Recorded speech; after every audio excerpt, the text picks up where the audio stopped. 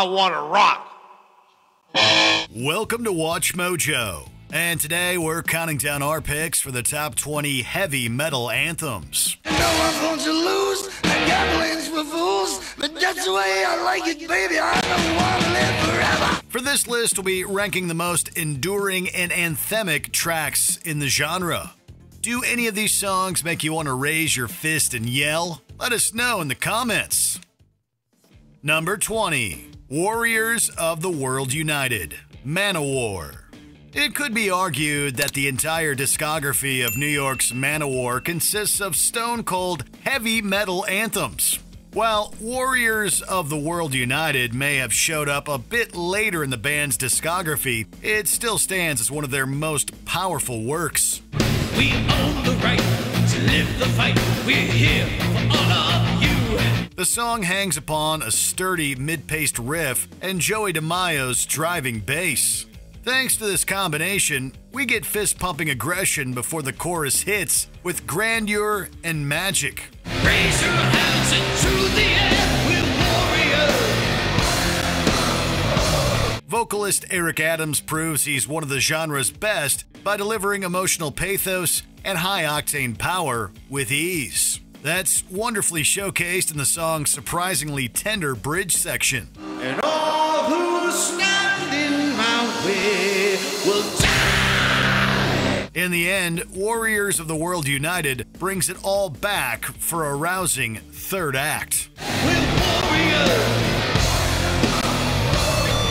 Number 19, Rock You Like a Hurricane, Scorpions.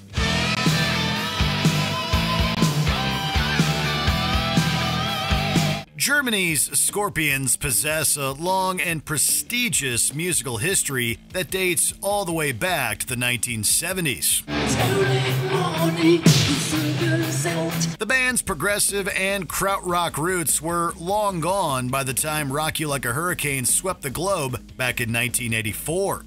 At this point, the Scorpions were primed for the international heavy metal market and equally at home performing arena-packing rockers and tender, emotional ballads. Here I am, rock you like a hurricane. Rock You Like a Hurricane sits proudly in the former camp.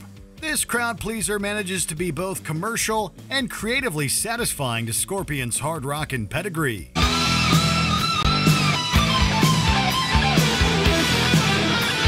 This is crossover Eurometal that's slick, yet in control. It's a muscular anthem to rocking, rolling, and all of that good stuff in between. Here I am, rock you like a hurricane. Number 18, Cowboys from Hell, Pantera. It's impossible to overstate the importance of Pantera when it comes to the landscape of 1990s heavy metal. The band's hair metal roots were all but abandoned here in favor of a power groove attack that, quite frankly, changed the game. Cowboys from Hell served as a call to arms. It was a musical statement of intent that influenced legions of artists in its wake. Guitarist Dimebag Darrell's tone was crunchy, his riffs were catchy, and his flair felt undeniable.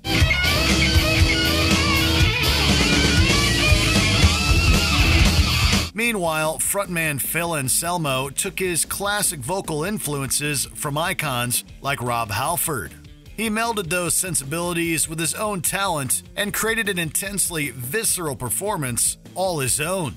It's hardcore and high-octane post-thrash for a new generation of metalheads.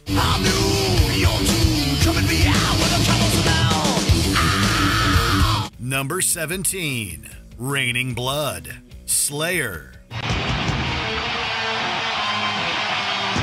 The world of thrash metal was not ready for Slayer's Rain in Blood when it was released back in 1996. Nor was it ready for that album's relentless closing track, Raining Blood. This was beyond thrash and beyond speed metal. This was something different.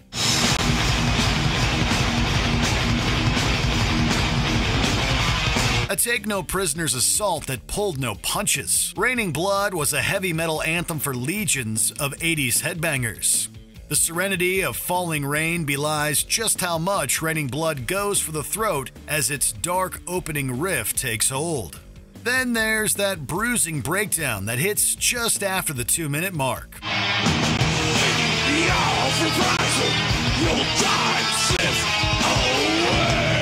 Some may say it's the sound of all hell breaking loose. Well, if all that's true, then we say that hell ain't that bad a place to be. Number 16, Round and Round, Rat. The 1980s hair metal boom was a fertile period for commercially successful metal bands to craft some of the most enduring genre anthems of all time. Out on the streets, that's where we meet. Round and Round is definitely one of these tunes. While this absolute rock radio staple was marketed as a single, it possessed just as much bite as any of Rat's killer album cuts. Round and round, what comes around goes around. This is thanks largely to the guitar work of Robin Crosby and Warren DeMartini. Their tandem offense made Round and Round feel simultaneously heavy, anthemic, and melodic. Additionally, the dual harmony section at about 2:40 in the song never fails to give us goosebumps each and every time.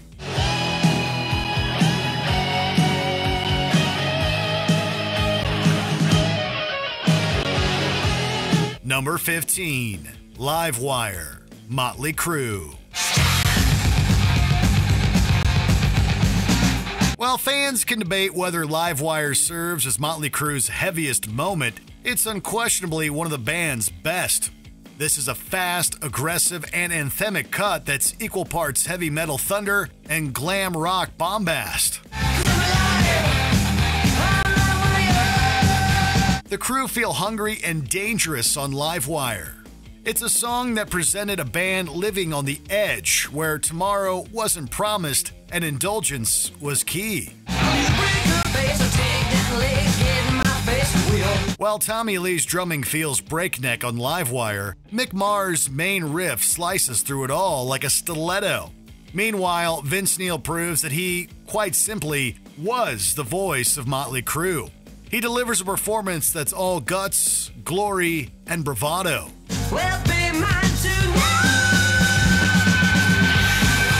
Number 14, The Final Countdown, Europe. Europe was a band primed from the world of traditional hard rock and heavy metal, boasting influences from artists like Thin Lizzy and Deep Purple. The Final Countdown, however, was the anthem to end all anthems. This keyboard-laden 1980s jam knew exactly what it was doing. The Final Countdown was arena-friendly and proud of it.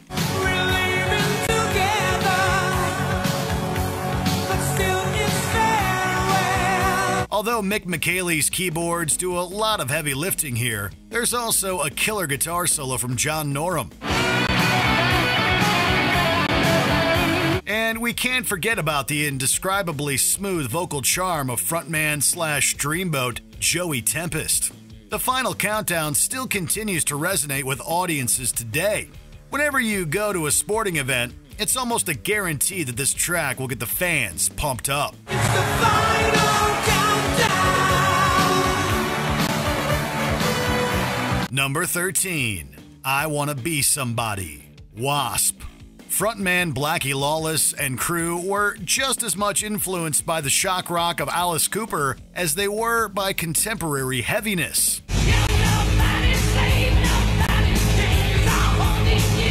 When they combined the best parts of both worlds, the music of Wasp began to feel a bit more varied. This compact and anthemic rocker from '84 really demonstrates their talents.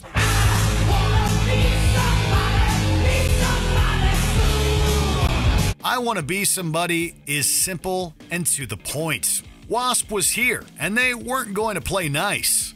The guitars of Chris Holmes and Randy Piper are nasty and gnarled up, which was a far cry from the often slick sound of the Sunset Strip.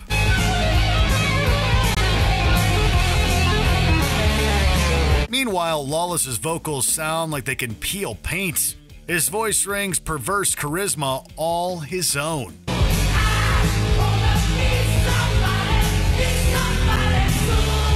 Number 12. We're Not Gonna Take It, Twisted Sister.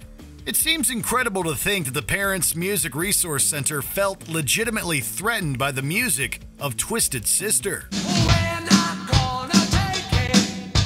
Oh, we ain't gonna take it. After all, when you watch the video for We're Not Gonna Take It, it almost feels like you tuned into a live-action Looney Tunes cartoon. It seems unfair that this empowering anthem ever got flack. We're Not Gonna Take It feels like it delicately balances 1970s glam and metal sound. In fact, that's partially why the song works so well. We're right, yeah, we're free, yeah, we'll fight, yeah, we'll see. Dee Snider's taunting vocals and the song's simplistic arrangement makes it easy for anyone to sing along. Each and every time we hear the opening notes to We're Not Gonna Take It, we know we're about to be thoroughly rocked. We're not gonna take it anymore. Number 11. Peace Sells, Megadeth. Thrash metal in the 1980s was a place where many bands felt comfortable writing songs that could convey their social and political beliefs.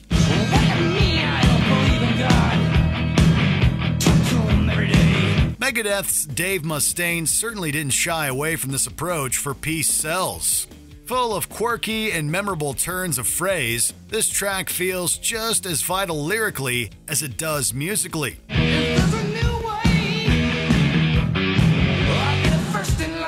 And the opening bass line was so iconic that it became a part of MTV's music news segment for years. Although Peace Sells never moves at 1,000,000 miles an hour, it didn't have to. All it had to do was prove that thrash could progress and evolve just like any other branch from the heavy metal tree.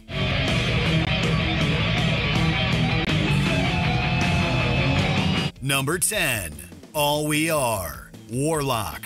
The often testosterone-fueled world of heavy metal wasn't a place bereft of iconic and respected women. All we are, all we are, we are, we are all. Doro Pesch was a trailblazer back in the 1980s with the German metal band Warlock. Near the end of the decade, the group gave us their biggest and most defining hit, All We Are.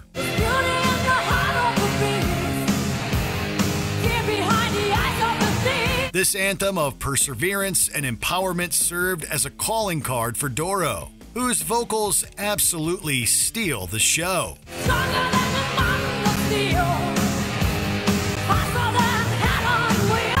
All We Are pounds the pavement with its crunching main riff. However, it's truly Pesch's immeasurable charisma and insanely powerful voice that made this track impossible to skip.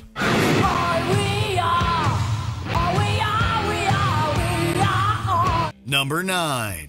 Metal Health, Bang Your Head, Quiet Riot. Someone had to kick down the doors. Quiet Riot's Metal Health LP was the first album from the genre to top the Billboard charts, thanks largely to the success of singles like this title track.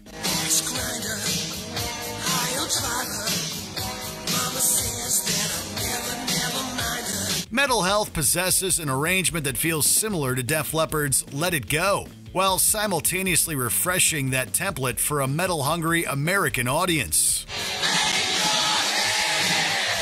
The song's main riff feels ready to play with an instantly memorable melody.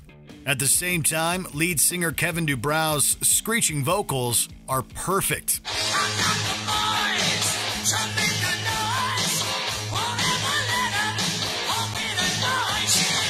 And the breakdown near the end is the perfect way to pump things up for Metal Health's final and triumphant charge towards heavy metal glory. Bang your heads, indeed.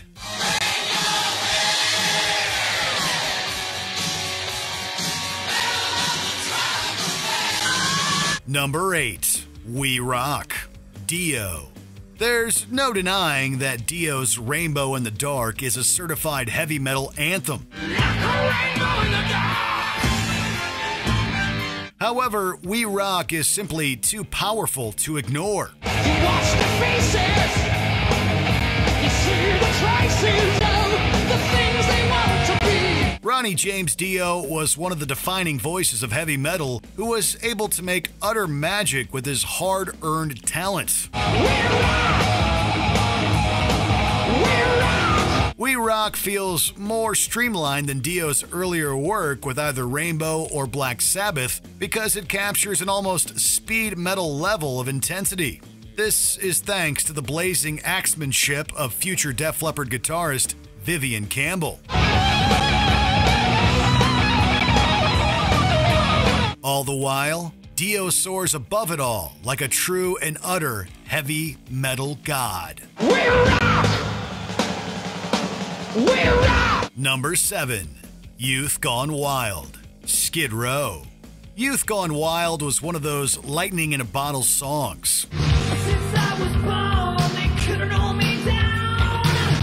Another misfit kid, another burned out town. It's an anthem that meant so much to those who were young or young at heart during heavy metal's heyday. This was a song that spoke to a generation for whom heavy metal and hard rock was a religious experience. We walk an endless mile. We are the youth. As a result, Skid Row's Sebastian Bach feels like a rock and roll preacher. He comes off as a 6'3" badass with lungs capable of carrying the toughest of tunes. Youth Gone Wild leaves plenty of room for Bach to show others how it's done with a most excellent and career-defining performance. The actual arrangements of Youth Gone Wild aren't too shabby either. A Loctite set of riffs service the song in a punchy and brilliant way.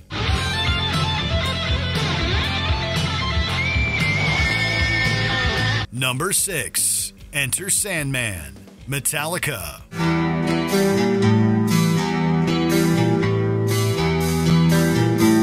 Although it's debatable whether Enter Sandman is Metallica's best song, it's definitely an internationally known 90s heavy metal anthem that ushered in a harder sound to the mainstream. Say your prayers, it's a one. Don't forget my son, to include everyone.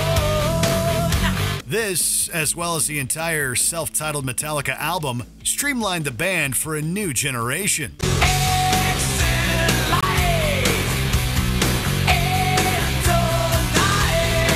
Gone were the intricate and progressive arrangements of old.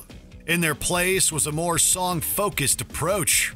During Enter Sandman, there's absolutely no fat wasted. The main riff alone is immense. This is a metal song designed to fill arenas and ruin car stereos. While detractors may have argued that Metallica's thrash was in the past, this mattered little to millions of fans.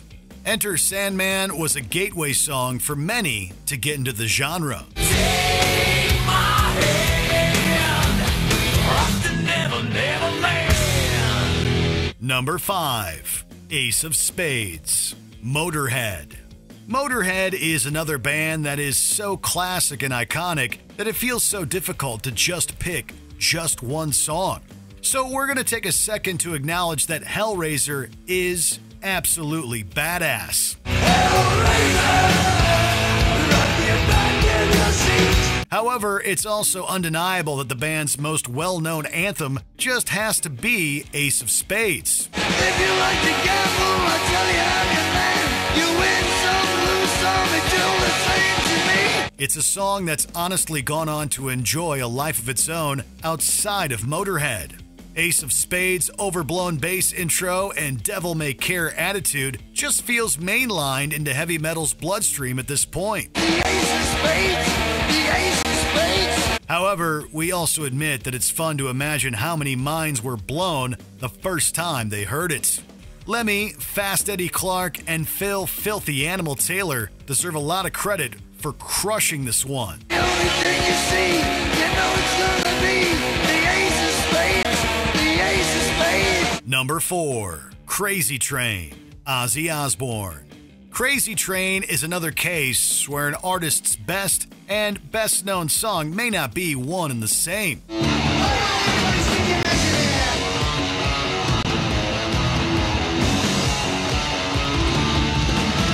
While Ozzy Osbourne has been at the helm of so many stone-cold metal classics, it just might be Crazy Train that's presented first on the man's resume. There's an immediacy to that iconic thumping bass line that's instantly recognizable. Once it's followed by Osbourne's equally iconic wail and the screaming guitar of Randy Rhoads, we're off to the races.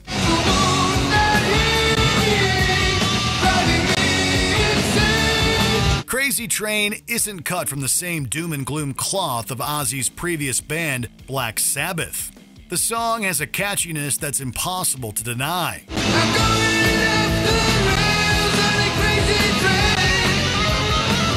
Meanwhile, the aforementioned and much missed Rhoads lets it rip with one of his most defining and melodic solos. It's basically heavy metal 101.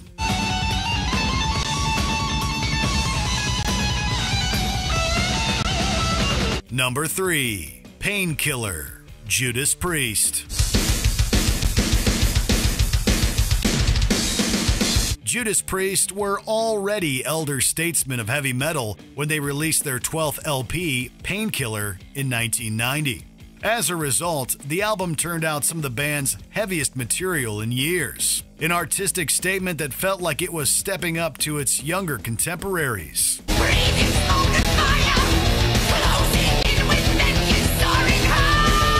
The title track certainly felt this way.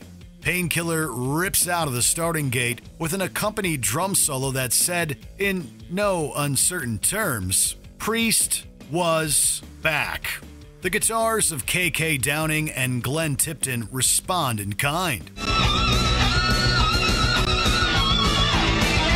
Meanwhile, vocal legend Rob Halford lets loose with a harrowing scream of madness.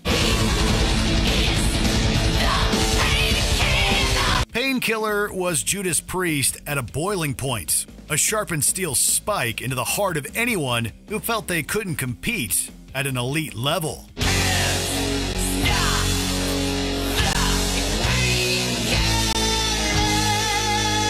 Number 2. The Number of the Beast, Iron Maiden. You can sense it right from the beginning. Right from Bruce Dickinson's throat-ripping wail of anguish. This is something special.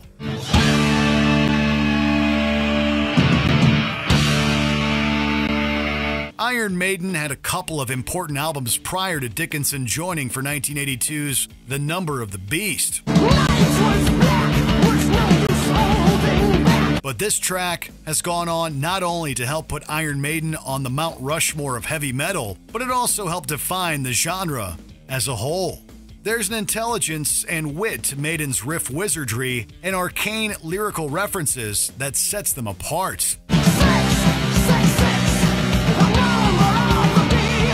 Meanwhile, the actual composition of The Number of the Beast is a lean, mean, and primal example of heavy metal with a capital H and a capital M. It's the sort of song upon which entire careers are based.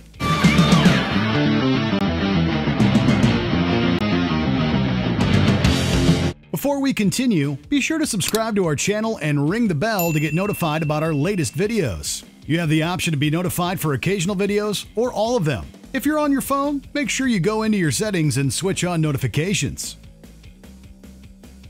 Number 1. War Pigs, Black Sabbath. It all had to start somewhere. Some point to Led Zeppelin or Deep Purple as embryonic entry points for heavy metal to be dragged kicking and screaming into the world.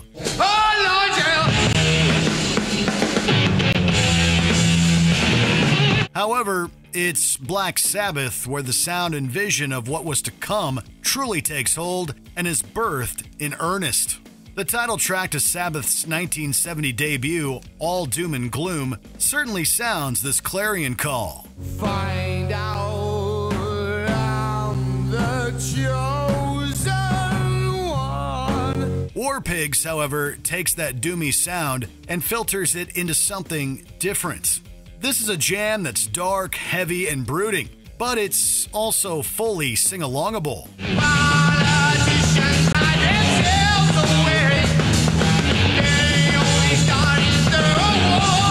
Ozzy's wail, Bill Ward's jazzy drumming, Geezer Butler's blasting bass, and Tommy Iommi's riff sorcery are all on display.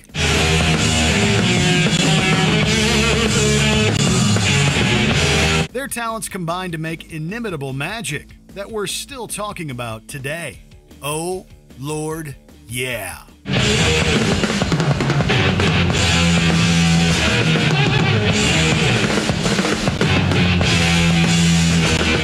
Did you enjoy this video? Check out these other clips from WatchMojo, and be sure to subscribe and ring the bell to be notified about our latest videos.